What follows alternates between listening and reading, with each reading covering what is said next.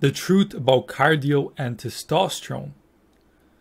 So in this video, I'm going to be diving deep into all the types of cardio that you can do.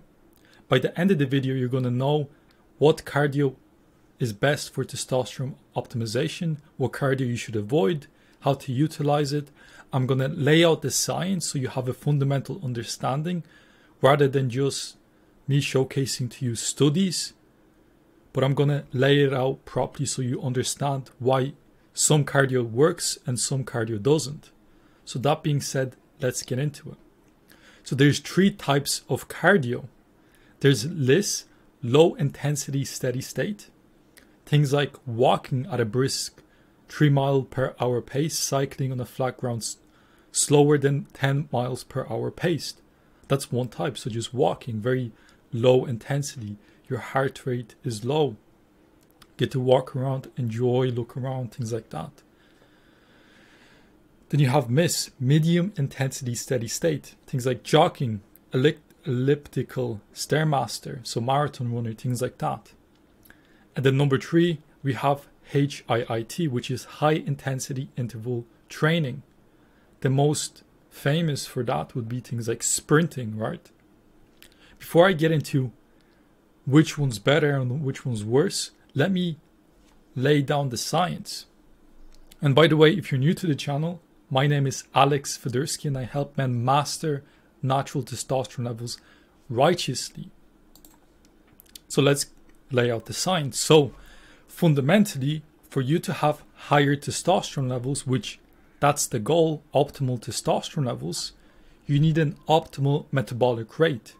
Your metabolic rate can be measured by things like, I made a post in my community, by things your heart rate and temperature, right? When you're a child, your heart rate and temperature is the highest. That's why you feel so amazing. That's why you have high dopamine levels. You're so creative, so on and so forth. Heart rate of a baby is between 110 and 160, right? And it evens out at around 80 to 86 when you're an adult, right? And your temperature should be around 36.4 to 37 optimally there. So that's a good way to measure your metabolic rate. And your metabolic rate is governed by your thyroid hormone, specifically T3. So when you're producing a lot of thyroid hormone, which is measured by your metabolic rate, your heart rate, and your temperature, this thyroid, which is T3, thyroid hormone, active thyroid hormone, with vitamin A and LDL cholesterol can be converted into pregnenolone. And pregnenolone is a precursor to things like testosterone, right? So here pregnenolone, so you have the cholesterol, which is this part here. Then you have pregnenolone, which is this part here. Pregnenolone can go either to progesterone, aldosterone, cortisol, or it can go to DHEA, and then to testosterone or estrogen, right? If you wanted to go to testosterone, you want to avoid, having higher body fat levels, things like that, because body fat contains an aromatase enzyme that converts testosterone into estrogen.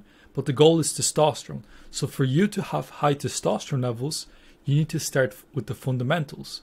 Metabolic rate, fix micronutrient deficiencies, fueling yourself properly. You produce pregnenolone, DHEA, and testosterone, right? So how does cardio play into this? Let's look at medium intensity steady state cardio. I've worked with boxers, amateur boxers. I've worked with individuals who do cardio, they play sports.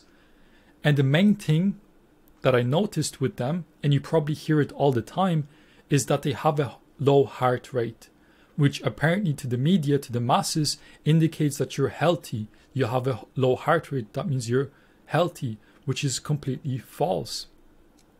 I've worked with these individuals, they usually have around heart rate around 40.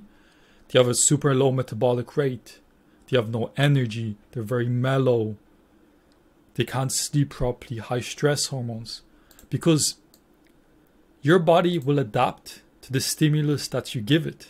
Hence why I talk about not doing stressful things in your lifestyle that your body will adapt to. For example, I made videos about cold showers. If you're tending your body and you're teaching your body to adapt to a stressor like cold, it's going to lower your testosterone. I made videos about it, check them out. But here specifically, if you're going to be consistently doing things like jogging, you're teaching your body to preserve energy for a prolonged period of time. Imagine if you had a high metabolic rate and you ran for hours on end and every day. You will burn through all your resources. So your body is smart. So what it does, it lowers the metabolic rate. So you have a slower metabolic rate, so you're not burning through all your resources, right? So hence why I do not recommend jogging, because you're teaching your body to have a low metabolic rate, and that's a no-go. So that's crossed out. You don't want to be doing this. It's a no-no. Then we have things like LISS. Low intensity steady state is perfectly fine because you're just walking. It doesn't stress you out. It's nice and relaxing if you do it properly, if you're walking in nature. So this will be testosterone boosting because it lowers cortisol. It improves your dopamine levels. It's anti-serotonin if you do it right. With clients, I always recommend if you're doing cardio, you're walking somewhere, do not take the same route constantly because serotonin is responsible for structure, doing the same thing over and over again. Doing new things is what is dopamine boosting, right? So taking a different route, going somewhere else when you do the walk. So increases your dopamine levels, lowers your serotonin, boosts the metabolic rate, boosts testosterone levels. So it's an overall enjoyable process. When you do this, I do not recommend speed walking because you're getting into this area right here. So it has to be nice and relaxing. So this is good. It's too bright. Okay, now.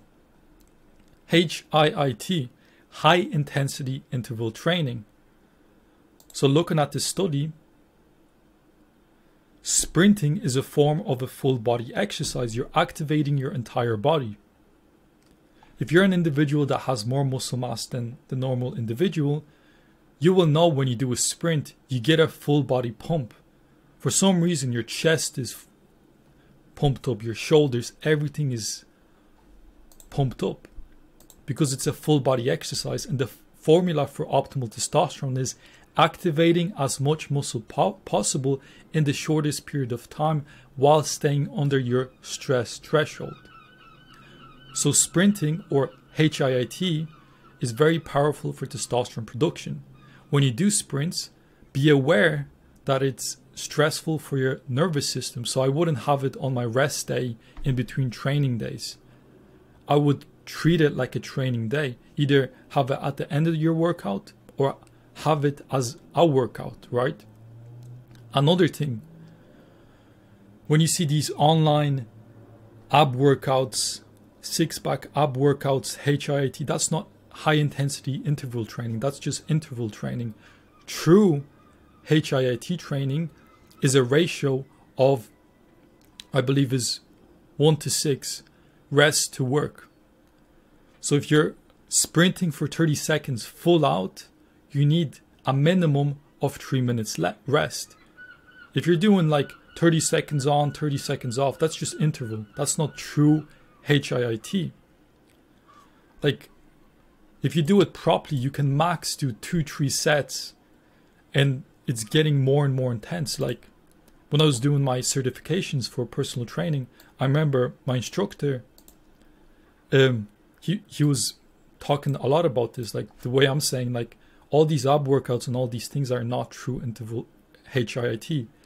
When we did proper HIIT, like after 3 sets, you're on the floor, you can't breathe. You're just so tired, your CNS is finished. He even mentioned that he had times where people would literally just fall asleep, just literally on the spot, just finish the set and just fall asleep because the nervous system is so fatigued. So when HIIT is done properly, you can do 2-3 sets because think about it, you're going to failure max out full for 30 seconds and you have 3 minutes rest. And if you do it properly, you will really boost your testosterone if you do it right. Making sure there's recovery, things like that. So HIIT is powerful for testosterone production specifically. So